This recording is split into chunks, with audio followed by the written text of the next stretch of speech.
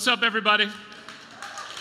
Good to see you guys. Really so glad that you're with us. Welcoming everyone watching online as well. Just wanted to say it's really my honor to pastor you today. We're in a series called Should I or Shouldn't I? This is actually week 2 of the series, and we're answering the question like, should I do this or shouldn't I do this? Should I believe this or shouldn't I believe this? And this is something that you don't only deal with. This is something that we here as a staff at TE Church deals with.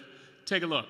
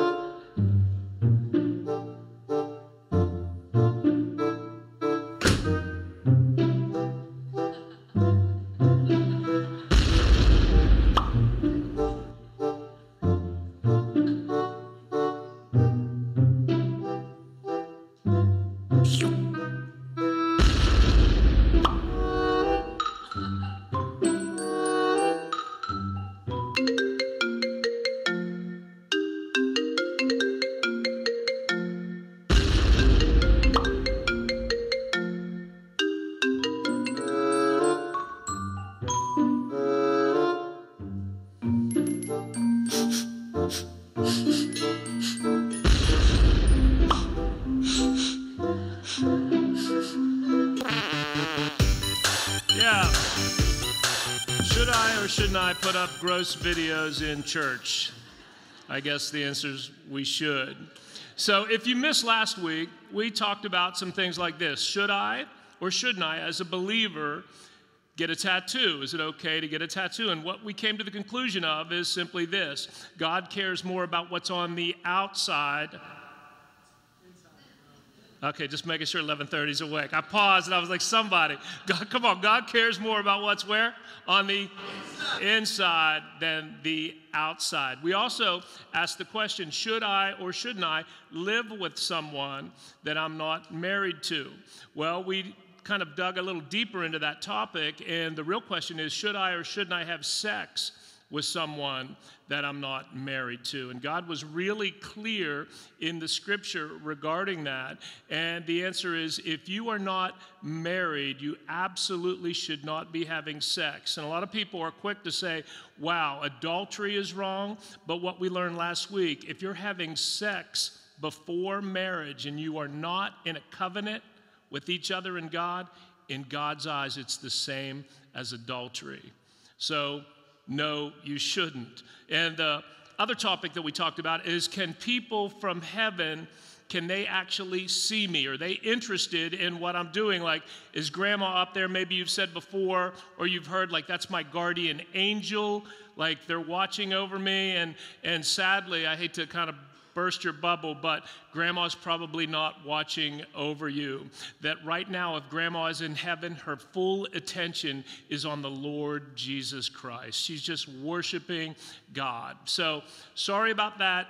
Hopefully you had a good relationship with grandma while she was here, because she's not really interested in you now. She's interested in Jesus. So here are the ground rules for this series. First, we're going to do this. We're going to look at Scripture, and we're going to explore what the Bible has to say on a topic.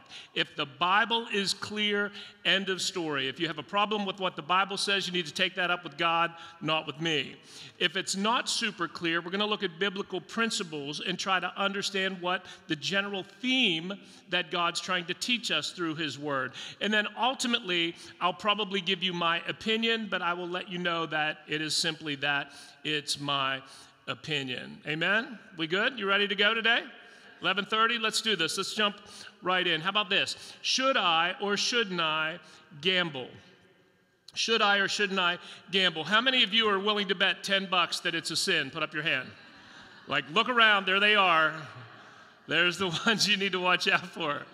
Should I or shouldn't I gamble? Well, the truth is, on your way here, you probably drove past 10 coffee shops where you can do more than drink coffee, you could probably gamble. A stone's throw away right across the river on the island is a casino.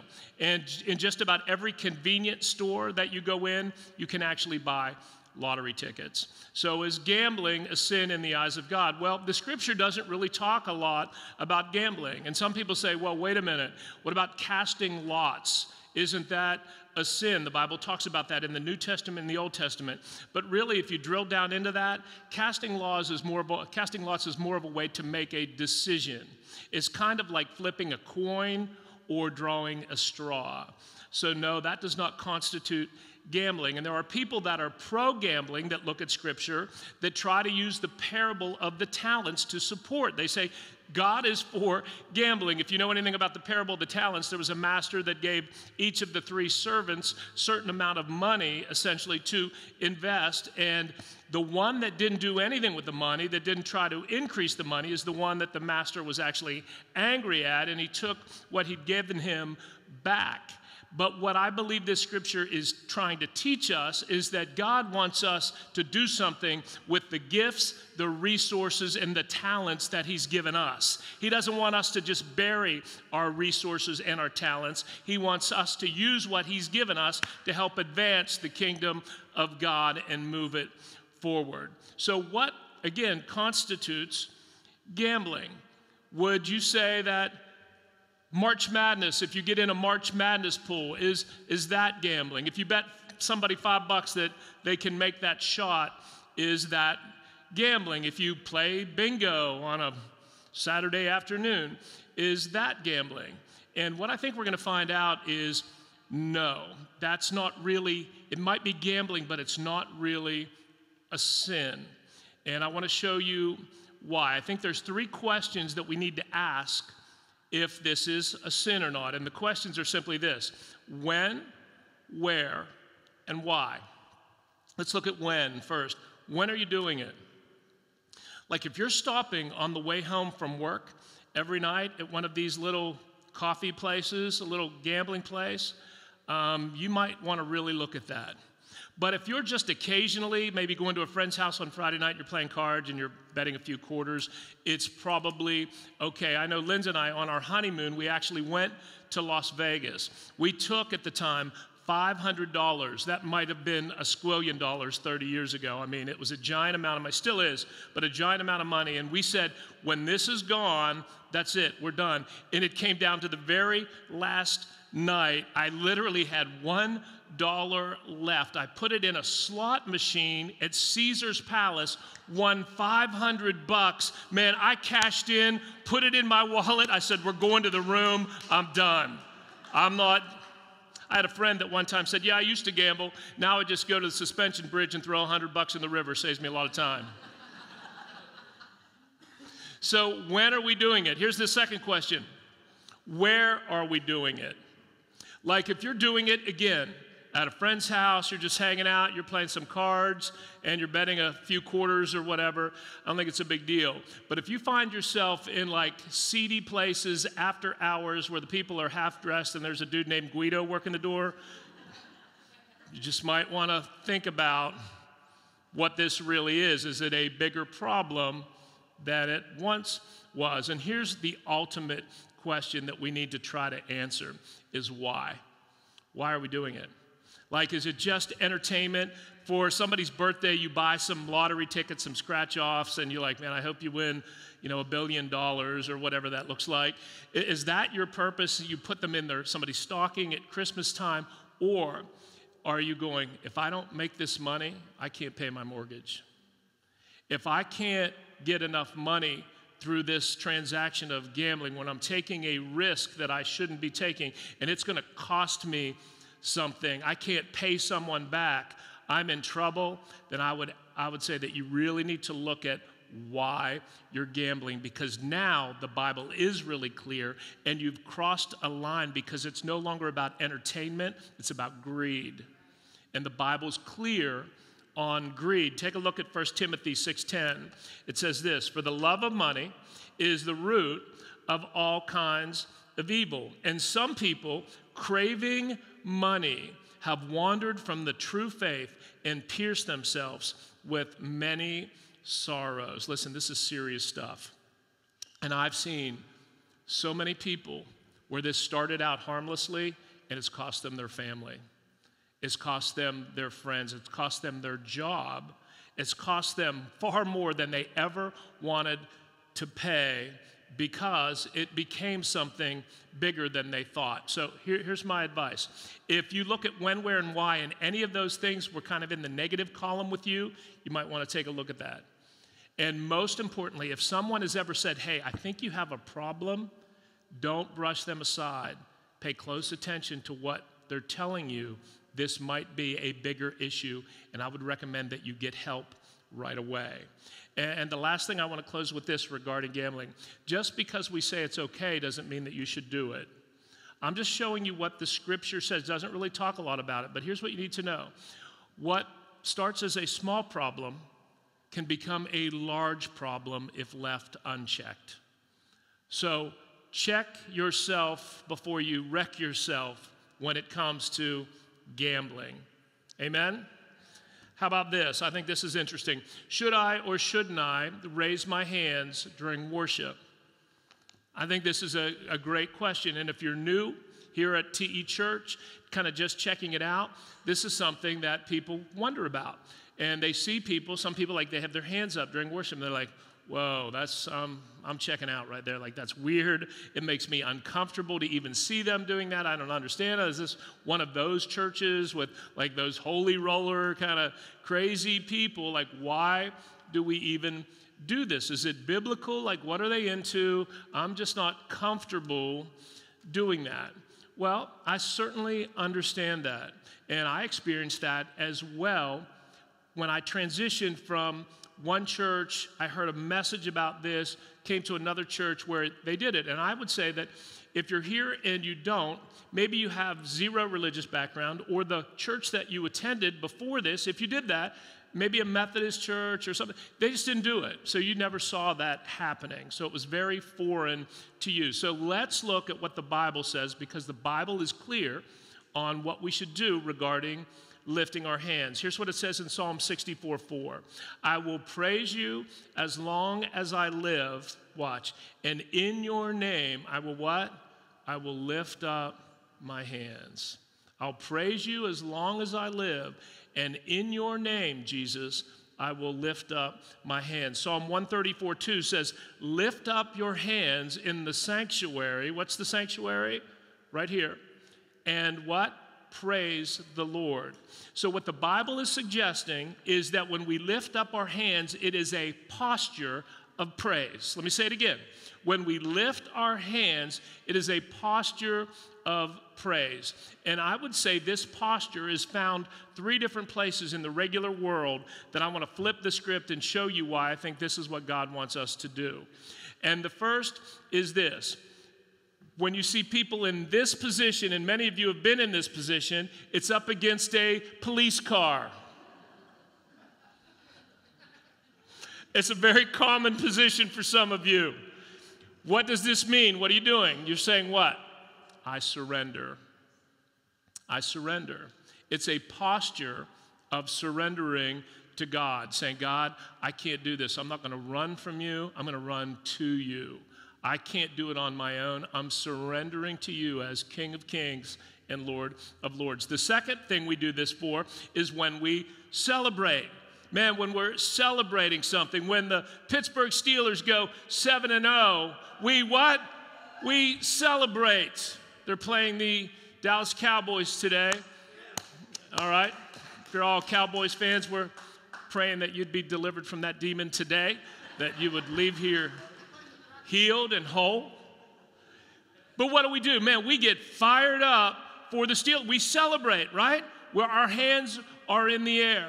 And all I'm saying is this is a posture of celebration. And if we're willing to do it for the Steelers, why wouldn't we do it for a God that died for us and made a way when there was no way, so that people like us that have lost our way can find our way? So it's not weird if you think about it in that context. We all do it, just not in church. Here's the third thing. And maybe you experienced this as a child, that you fell and you scraped your knee, and now you're running to your dad. And I just want to pause on this 1 second. That was my relationship with my earthly father. And if you're here today and your relationship wasn't like that with your earthly father, first I want to say I'm sorry that you couldn't run to him. But you need to know that there is a heavenly Father that loves you, that you can always run to, and he's running for you today. He's running. So we scrape our knee. What do? We're running to our dad. And there are moments in worship that I've experienced where I've been hurt. Something has happened to me. So what do? Man, I put up my hands and I'm running to my dad. I'm running to my heavenly Father. So what I would suggest, based off of what the Word says, that we need to really think about having this posture of worship. I understand, Pastor, I'm uncomfortable. Here's what I would do. Start somewhere. So for some of you, what does that mean? Next week you're going to come in and the music's playing and you're feeling it. You're going to go.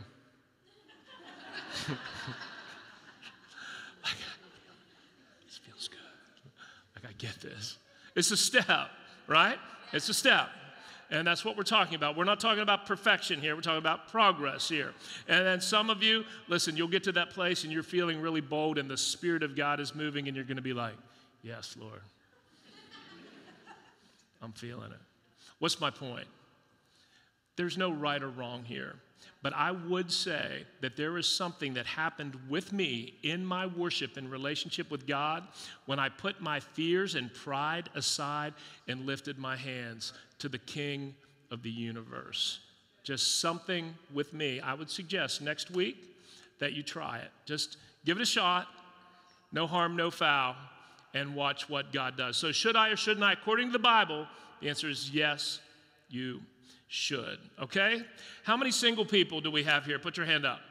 Single people. How many of you wish you were single? Put your hand up. No, man, don't. It's a joke. No. Sorry about that. It's a joke. How about this? This is good today. Should I or shouldn't I date someone who isn't a Christian? Okay? Should I date, if I'm a Christian, should I date a non-believer? I'm going to start with this. There are some real advantages of dating a Christian if you are a Christian, because I'm about to give you some really cool pickup lines that unless you're a Christian, you're not going to get it. So if you're a Christian, men, you might want to take notes. Women, you can use these as well, whatever. But here are some great Christian pickup lines. Are you ready? How about this? Hey, girl, I was reading the book of Numbers and I realized I don't have yours.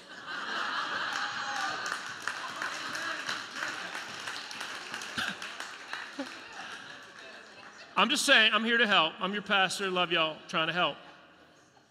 How about this?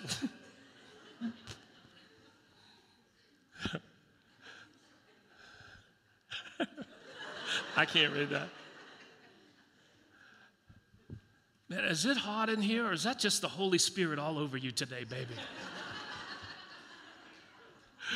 Now, if you're deep, if you're dating someone that's deep, you can use this. Is this the transfiguration? Because, baby, you glowing today.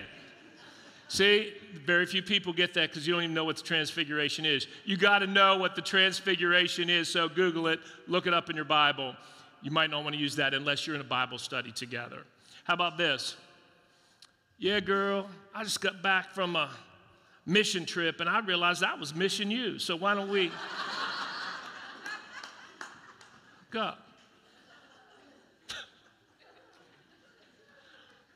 I'm trying to help. Here's the last one. How'd you like to join my purpose-driven life? Amen. Amen. So, okay, well, let's talk about what the Bible says about dating a non-Christian. Well, it doesn't say a lot. It doesn't, listen, there was no, like, Samson's not asking Delilah out to a dinner and a movie. Just wasn't happening back in the day. And here's why. And parents, I think we should bring this back. It was all arranged marriages back in the day. Wouldn't that be great today, parents? You're picking your spouse for your kid. You're like, nope, next. Nope, next. They got a job? Okay, we'll try. We'll see. We'll check it out. So you got to run that through that filter. So that was happening back in the day. But what about today? So I think the number one thing is we've got to back up and ask ourselves this question: what's dating for? What's the purpose of dating? And the thing that you need to understand is when you decide to date someone, you're throwing your heart into the field of play. You're throwing your heart like out in the open, and you need to understand that you are vulnerable and that your heart, which is so precious to God and you, can be broken really easily. Look what it says in Proverbs 4:23. Above all else, guard what? Your heart. For everything that you do flows from it.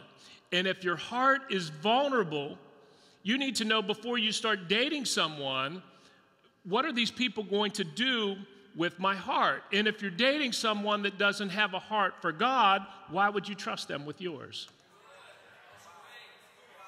Think about it. If you're dating someone that doesn't have a heart for God, why would you trust them with your heart? It's too important. So there's a couple things that we need to think about. I'm going to give you 4 things really quick that if you're considering dating, I believe these are 4 areas that we need to be compatible. And the first, I'm just going to be honest, is physically. Like, you got to like how that person looks. And there's nothing wrong with that. I remember when I saw Linda back in the day, we were 16 years old. I didn't look at Linda and go, oh, I bet she's spiritually intellectual. You kidding me? I looked at Linda and was like, dang. That's just what I did. I physically attracted. And Linda, the first thing Linda said to me, she said, if being good looking was a crime, baby, you'd be serving a life sentence. I said, somebody call me an Uber. I said, amen. She didn't say that. I'm just kidding. I wish she said that. I tell people she said that. Being good looking was a crime, I'd serve a life sentence. Isn't that a great line? Not true, but anyhow. So you got to be physically attracted. It's okay to like, you got to like that. Here's the other thing. You've got to be emotionally compatible.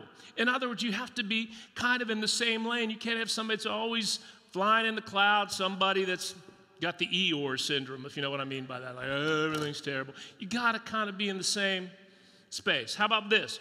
You have to be communication compatible. In other words, you have to be able to have deep, meaningful conversations with the other person about deep, meaningful things, not just trivial things all of the time. And then, most importantly, the 4th things, are you spiritually compatible? Because for a Christian, if you are a Christian here today, your number 1 priority in all you do is putting God first. In every area of your life. Check this out. Proverbs 3:6. In all your ways, what? Submit to God. In every area of your life, get under the authority of God. You're putting God first. Matthew 6:33. Seek first the kingdom of God, his righteousness, then all of these other things that you're looking for will be added unto you. But as a believer, your priority is seeking God. And if you are with someone that is not a believer, they're not interested in seeking God. And the Bible absolutely has an opinion on this. Watch, 2 Corinthians 6:14. Do not be yoked together with unbelievers. Really clear. What does it mean?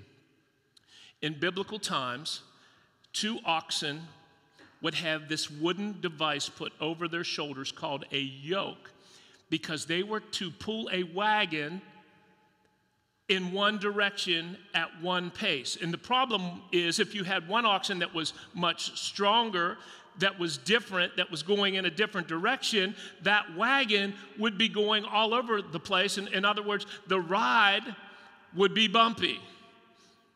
Are you with me?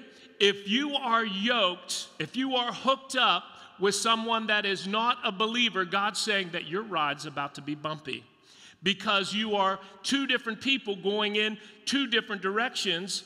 Maybe one of you is like spiritually mature, you're strong, you're running at one pace. This other person, they're not even on the same page as you, let alone going the same place as you. And here's the most important thing. Listen, it isn't because as believers we are better than non-believers, but you need to understand if you are trying to date a non-believer, it will keep you from the calling that God has on your life to be a world changer.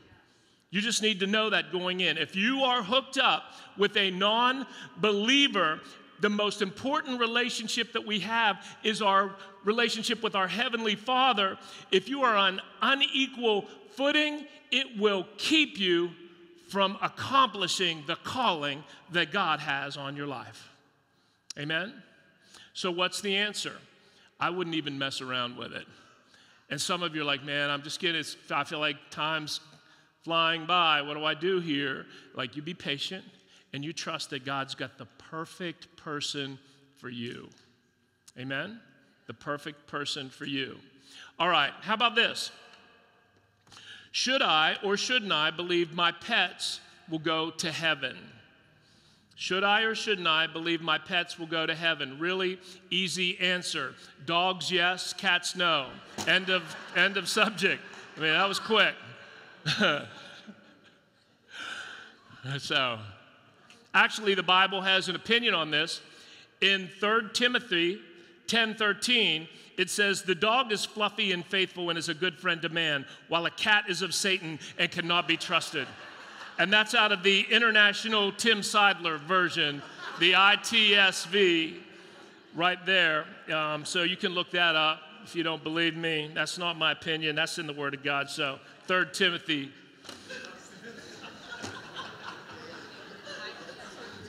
The dog is fluffy and faithful, while the cat is of Satan. So, okay, let's drill down. Let's. People have asked this. You know, I see this on social media. Oh, Fluffy died and crossed the Rainbow Bridge. Like, oh, and I get it. People love their pets. Some of y'all love your pet more than your spouse. You need counseling. And one other thing while I'm on the topic, listen, I'm trying to help you. Don't dress your pet up in human clothes. That's weird and it needs to stop. Just don't do it. Don't dress your pet up in human clothes. I just heard a cat in here. I'm telling you, I just heard something meow. That's my nightmare. I don't know. So, okay, what about it? Does God say, hey, pets are going to make it? There's movies, all dogs go to heaven. Notice there's not a movie called All Cats Go to Heaven. I'm just saying. But what's the bigger point here? Well, I'm going to be honest with you. As your pastor, I want to remain teachable and correctable and coachable as I mature in my walk as well. And initially I said, no way are pets going to heaven. It's not happening. But I thought I better do a little more research. And I started to drill down, and now I'm not so sure. So let me explain why. Take a look at Scripture. Look what it says in 2 Kings 2:11. It says, Elijah was taken up to heaven in a chariot pulled by horses. And I'm just saying, that would lend me to believe that there are horses in heaven. It talks about in Revelation 6, we're told that there are horses in heaven. And as I study a little deeper, I'm not as convinced as I once was that there are no pets in heaven. Now, actually, I believe there are animals in heaven. God made them on purpose for a purpose. They matter to God, or he wouldn't have created them. So I believe, some of you can take a deep breath, sigh of relief, that you may see Fluffy again in heaven. Okay? So I hope that helps. Just check out if you have any questions, 3 Timothy in the ITSV version. How about this? Should I or shouldn't I read and believe in horoscopes? Should I or shouldn't I believe in horoscopes? And people are like, oh, horoscopes. Well, hang on a minute. Let's just talk about this.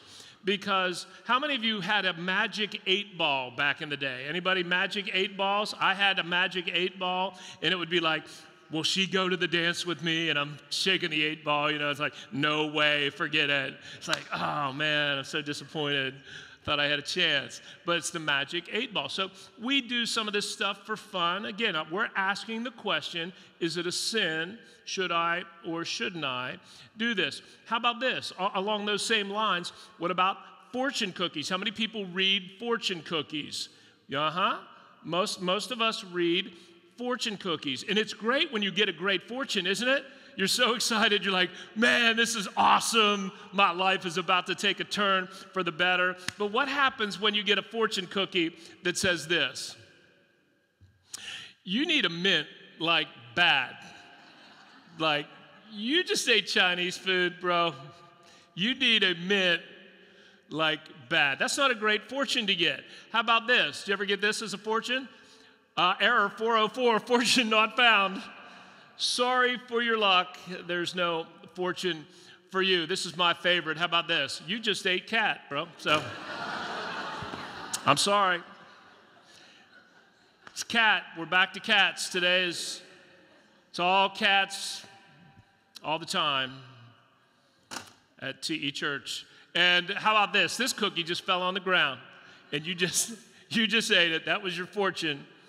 So we do this. My point is, we'll do these things. Is it okay? It's all along the same kind of lines. Are horoscopes real? Am I going to read in my horoscope, oh man, I'm a Libra, and there's a Sagittarius that's going to come into my life today, and then you go to Chick-fil-A and somebody says, oh, it's my pleasure to serve you, and you're like, that's her. She just said, it's my pleasure to serve you. This is it. God's got it all worked out. I'm not so sure about that.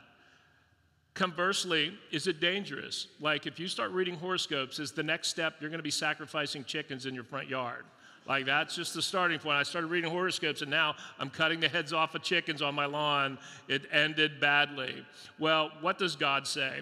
And the bigger danger that I can see with these things are some people actually putting their faith in believing them. Is it okay to read them? I think the bigger question is, should we believe them? And the answer is absolutely not. Scripture is really clear. Isaiah 47, verses 13 and 14, it speaks really clearly and strongly on this. Let your astrologers come forward, those stargazers who make predictions month by month. All of them go in error. There is not one that can save you. Like, instead of going to a palm reader, like instead of tarot cards, you need to be really, really careful, because listen what I'm going to tell you.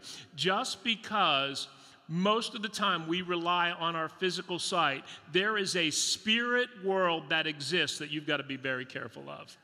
There is a spirit world that exists in the supernatural, and I'm just saying there are some things that you've got to be aware of and you've got to be really, really careful of. And let me put it this way. If it were me, I would not go messing around with any Ouija boards. I'm not kidding.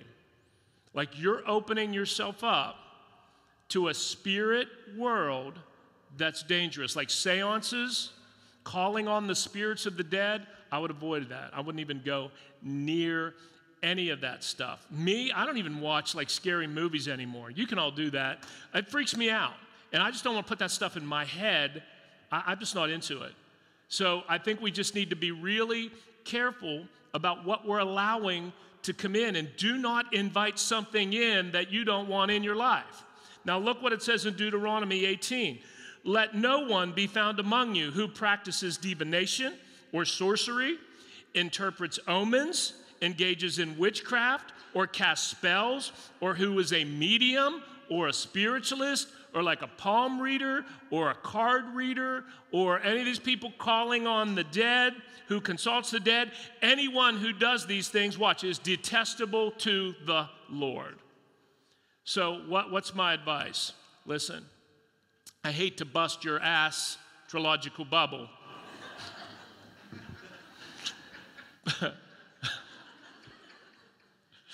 See, when you got one person there that in the church that's cheering you on, you feel like you could preach all day. But what's my point? Instead of putting your faith in the stars, why don't you put your faith in the one that hung the stars in the sky? Come on, let's do that. That's who we put our faith in. So as far as astrology, all of that stuff, horoscopes, it's not real, and I wouldn't even waste my time reading it. Amen? We okay with that? All right, here's the final thing. And this is a difficult topic, and I want to handle it with all due respect today. It's very very challenging and personal for a lot of people. And it's should I or shouldn't I believe someone who dies of suicide will be in heaven? Very difficult conversation, very difficult topic, and most people have a preconceived opinion on this. And it's personal to me because I've done 2 funerals for people that have taken their own life. And it's really, really difficult for those involved and for the family and friends, and how do we deal with it? Well, we say this all the time in our church. I'm not going to be afraid to talk about things that matter, because they matter. And I think the church needs to have a voice on these issues, that we cannot be silent. So when it comes to suicide, people go, well, why would a Christian ever do that? Well, you need to know, like, just this year, a mega church pastor just took his own life. Mega church pastor saw no other way out. Now think about this, that there was no hope, no other way. Do you think that he knew the Lord? Yeah. And he still took his own life. So this topic isn't just for Christians. This topic is for like non-Christians and Christians. We're seeing this happen. So I want to give you a couple thoughts on this. And I need you to hear me. I need those of you watching online to hear me as well, because we all have opinions about this. And I know that during this time of the pandemic, there are people, and I've taken a little bit of heat from this, where they said, I can't believe you're gathering together. Look at you, large gatherings, and people are dying and getting sick, and look at your church, and you're still gathering together. And I totally understand people that have that point of view. But what you need to know, and those of you watching online need to know, is something that you don't hear that I hear. And what I hear behind the scenes through texts and emails is not only is the pandemic killing people, people not gathering together is killing people. And it's doing incredible damage behind the scenes. And right now, suicide rate is at an all-time high. Marriages falling apart at an incredible rate. Addiction is through the roof. All of these things. So all I'm saying is, let's try to see it from both sides. Because for me, pastorally, I really deeply care about everyone's safety. But shame on me if I ignore the scripture in Hebrews that said, let us not continue to gather together. In fact, do it all the more as the day grows closer. Because people are not only dying from COVID, they are dying from not being able to be in community and be in God's house because of COVID. Come on, God's house matters. The church, look at me, the church matters. And people are dying. I want to give you some stats. You need to hear this. This may surprise you. There are more people that die from suicide than homicide in America. That's shocking to me. Suicide is the second leading cause of death for Americans ages 10 to 34. Suicide rates are much higher in elderly American population than ever before, especially during COVID. Suicide rates have grown exponentially for women since 1999, and white middle-aged men account for about 70% of all suicides every year. And if you look throughout the Bible, you see this. Suicide it happened. King Saul fell upon his own sword to keep the Philistines from abusing him any further. It's found in 1 Samuel chapter 31. And then King Saul's armor bearer, after he saw his king take his life, he followed suit. Said, I can't live without my king, and he took his own life. Ahithophel hanged himself in 2 Samuel 17:23, and Zimri set himself on fire after his rebellion failed. 1 Kings 16. And then many of you know that Judas, after he betrayed Jesus, actually hung himself.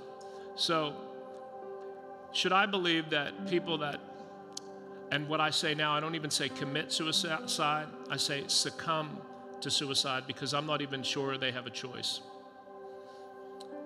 Will they be in heaven? Look at 1 Corinthians 6, 19 and 20. Do you not know that your body is a temple of the Holy Spirit within you, whom you have from God? You are not your own, for you were bought with a price. So glorify God in your body. So God is saying that you matter so much, that your body matters. Like, how dare you? Why would you ever even consider taking a life? Well, I've got a couple thoughts on that. If someone dies from a sickness, in other words, that their heart is not working correctly, no one says anything. See, I believe for many people that succumb to suicide, their brain's not working correctly. And this isn't something that they have planned. People say, well, that's selfish. Trust me, it's the last thing on their mind. It's the last thing on their mind. They're just trying to get rid of the pain, and they have in their mind, they have no other option. So is it a sin or is it not? Will they make it to heaven? Well, let me give you this in Romans 8:38. And I am convinced that nothing can ever separate us from God's love. Neither death nor life, neither angels nor demons, neither our fears for today or our worries about tomorrow, not even the powers of hell can separate us from God's love. Come on, nothing can separate you from God's love. That's how much God cares about you. That it doesn't matter. I think the bigger question is this. It isn't, well, did they commit suicide? Did they succumb to suicide? Will they make it to heaven? Here's the question that we need to ask. Did they believe in the Lord Jesus Christ before they took their life? That's the bigger question. Like, did they know the Lord? Because God doesn't break his promises. And he said, anyone that calls upon the name of the Lord shall be saved. If you confess with your mouth and believe in your heart that Jesus Christ is Lord, you will be saved. And I would say, if they knew God before, right now they are in no more pain. They have been healed. They are whole, and they are with the Lord Jesus Christ. Now, if they didn't, it would be like anyone else. And I can't, as your pastor, just say, well, I don't know, whatever works. No. There is a heaven and there is a hell. And those that have not accepted the Lord Jesus Christ will spend eternity in hell. And I know that's not sexy and people don't want to hear that preached, but shame on me if I don't tell you the truth. That there is a place called hell, that people that do not choose Jesus reside there.